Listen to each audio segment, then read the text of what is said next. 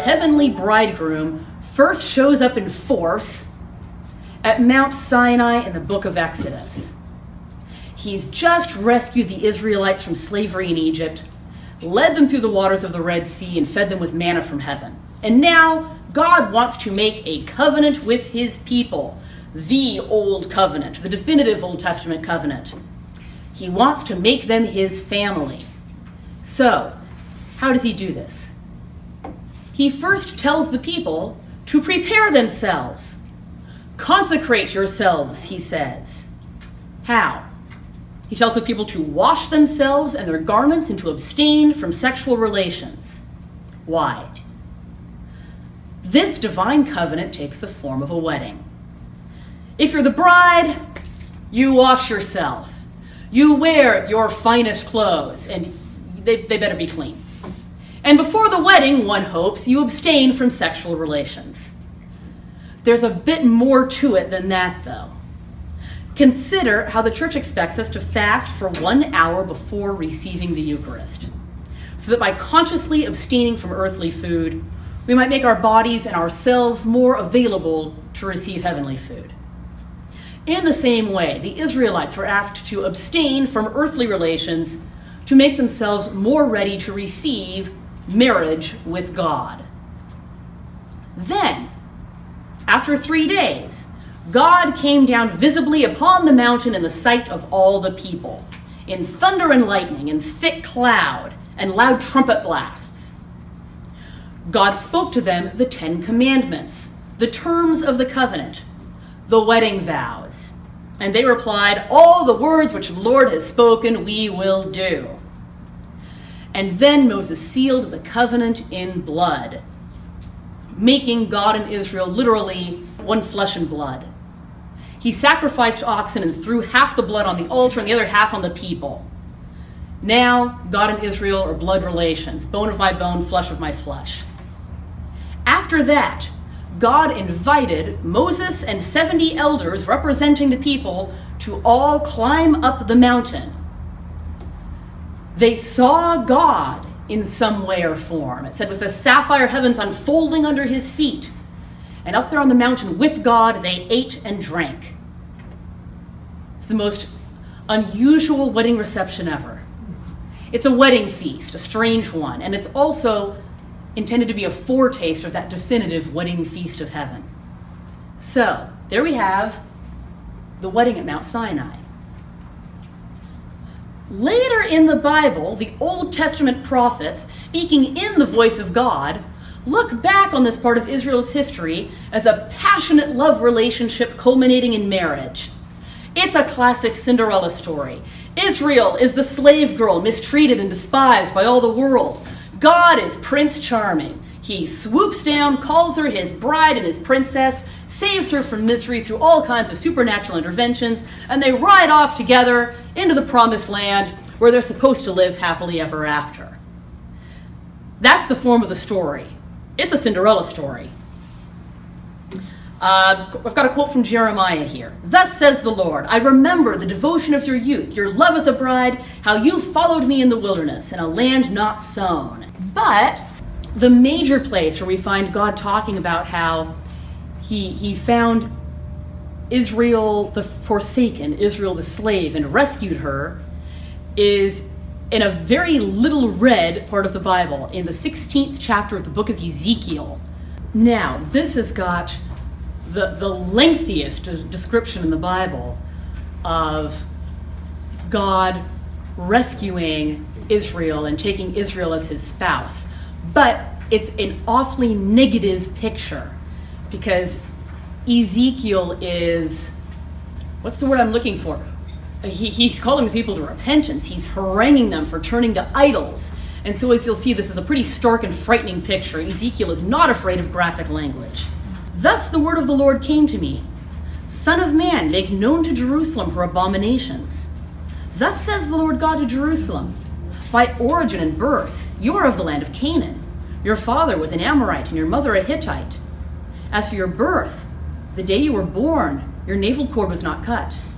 You were neither washed with water nor anointed, nor were you rubbed with salt, nor swathed in swaddling clothes. No one looked on you with pity or compassion to do any of these things for you. Rather, you were thrown out on the ground as something loathsome the day you were born. Then I passed by and saw you weltering in your blood. I said to you, live in your blood and grow like a plant in the field. You grew and developed. You came to the age of puberty, your breasts were formed, your hair had grown, but you were still stark naked.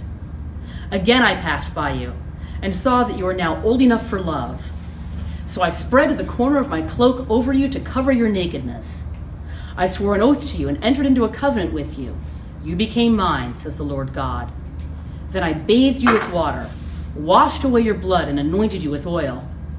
I clothed you with an embroidered gown, put sandals of fine leather on your feet. I gave you a fine linen sash and silk robes to wear. I adorned you with jewelry. I put bracelets on your arms, a necklace around your neck, a ring in your nose, pendants in your ears, and a glorious diadem upon your head. Thus you were adorned with gold and silver. Your garments were of fine linen, silk, and embroidered cloth. Fine flour, honey, and oil were your food. You were exceedingly beautiful with the dignity of a queen. You were renowned among the nations for your beauty, perfect as it was, because of my splendor which I had bestowed on you, says the Lord God. We'll stop there. We'll continue in a little bit. So now, what happens after the marriage? What happens after God makes the covenant with Israel on Mount Sinai? What happens to spoil it all? Idol worship, the golden calf. Right after this covenant ceremony, God calls Moses up Mount Sinai to receive instructions for building the tabernacle, the place of worship. Later on in our book, Jesus the Bridegroom, Brant Petrie talks about how the Jewish huppah, the tent held over the married couple during the wedding ceremony, can you picture that? It's supposed to be an image of two things, the bridal chamber and the tabernacle. The two are related to each other in Jewish tradition and in the Old Testament. The tabernacle, then, is where the marriage between God and Israel is to be consummated in acts of worship and adoration. So God is commissioning Moses to build the tabernacle. But something happens along the way. I'm going to read it straight out of Exodus. When the people became aware of Moses' delay in coming down from the mountain, they gathered around Aaron and said to him, "Come, make us a god who will be our leader. As for the man Moses who brought us out of the land of Egypt, we do not know what has happened to him." Aaron replied, "Have your wives and sons and daughters take off the golden earrings they are wearing and bring them to me." So all the people took off their earrings and brought them to Aaron, who accepted their offering, and fashioning this gold with a graving tool, made a molten calf. Then they cried out, "This is your God, O Israel, who brought you out of the land of Egypt." On seeing this, Aaron built an altar before the calf and proclaimed, "Tomorrow is a feast of the Lord." Early the next day, the people offered holocausts and brought peace offerings. Then they sat down to eat and drink and rose up to revel. One thing that strikes me is that in the passage in Ezekiel, God talks a lot about how he clothed Israel, how he gave them jewelry and gold. And in this original Exodus passage, you see how they took off all the jewelry and gold that God had given to them as spoils from Egypt, as you'll remember, and used it to make an idol. How they took God's gold to make an idol. It's very much the picture being drawn here. How Israel is taking her bridal ornamentation and using it to commit spiritual adultery. So, Israel immediately begins worshiping other gods, and not just this once, but over and over again, with many different gods for hundreds of years. The prophets, writing some 600 to 800 years later, have plenty to say about this. Got a couple of quotes. Jeremiah, "Can a maiden forget her ornaments or a bride her attire? Yet my people have forgotten me days without number. Surely as a faithless wife leaves her husband, so you have been faithless to me, O house of Israel, says the Lord." And now, Ezekiel 16.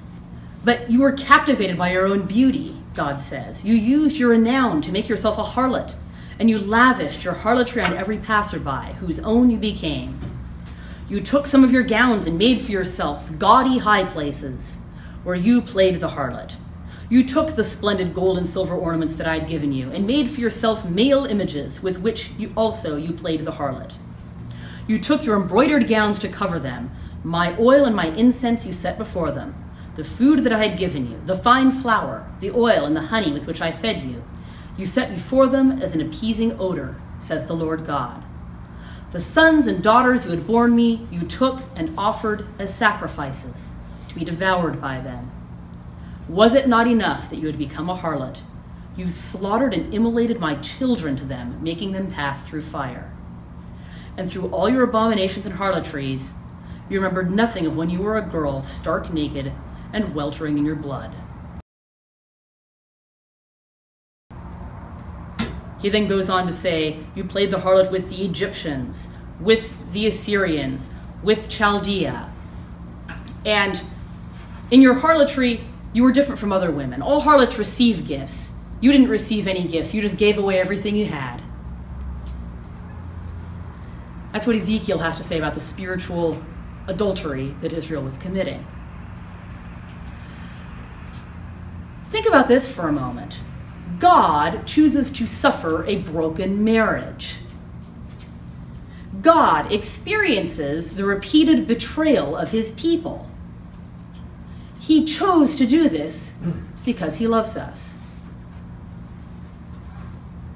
The most poignant account of Israel's spiritual adultery comes from the prophet Hosea. Does anyone remember that we mentioned Hosea, I think 3 or 4 weeks ago? He is the prophet whom God asked to marry a prostitute. And then Hosea preached from his heart, preached out of his pain, just how much God loved Israel, his bride, and longed for her to return to him with her whole heart. Oh, let's find Hosea. Since she has not known that it was I who gave her the grain, the wine, and the oil, and her abundance of silver and of gold, which they used for Baal. Therefore I will take back my grain in its time, and my wine in its season. I will snatch away my wool and my flax, with which she covers her nakedness.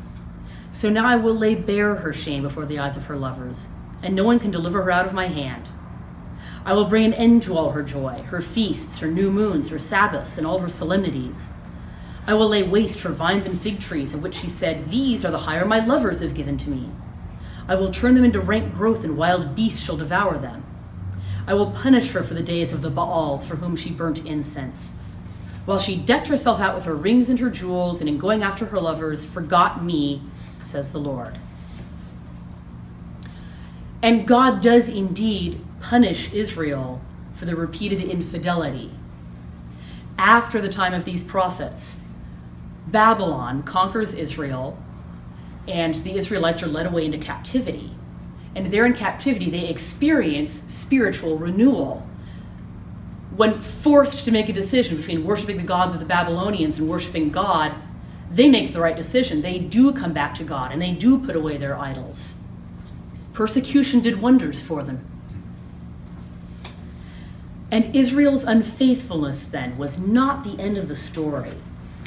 God's got more to say. First, he says that despite Israel's infidelity, he's always going to love them no matter what, and he'll never leave them. Through everything, he remains Israel's faithful husband. Isaiah writes, for your Maker is your husband, the Lord of hosts is his name, and the Holy One of Israel is your Redeemer. The God of the whole earth his is called. For the Lord has called you like a wife forsaken and grieved in spirit, like a wife of youth when she is cast off, says your God. For a brief moment I forsook you, but with great compassion I will gather you. In overflowing wrath for a moment I hid my face from you, but with everlasting mercy I will have compassion on you, says the Lord your Redeemer. And my covenant of peace shall not be removed. God calls Israel to return to him, and he will always take her back. One last passage from Hosea, Hosea chapter 2. It's how God describes how he's going to call Israel back. So I will allure her, I will lead her into the desert and speak to her heart. From there I will give her the vineyards she had, and the valley of Achor as a door of hope. She shall respond there as in the days of her youth, when she came up from the land of Egypt. On that day, says the Lord, she shall call me my husband, and never again my Baal. Then I will remove from her mouth the names of the Baals, so that they shall no longer be invoked. I will make a covenant for them on that day, with the beasts of the field, with the birds of the air, and with the things that crawl on the ground. Bow and sword and war I will destroy from the land, and I will let them take their rest in security. I will espouse you to me forever. I will espouse you in right and in justice, in love and in mercy. I will espouse you in fidelity, and you shall know the Lord. And after their exile in Babylon, Israel does return to the Lord and put away its idols. The prophets then foretell the new covenant, the everlasting covenant, where the marriage between God and his people will reach a whole new level. God will forgive her sins through this new covenant. And that new covenant, of course, is our covenant through the blood of Jesus Christ. There's basically 3 levels then in this marriage covenant. You get the old covenant with Moses, the new covenant with Jesus, and the everlasting covenant of heaven. And through this 3-part marriage covenant, God calls us to union with him. A union that is faithful, fruitful, and everlasting.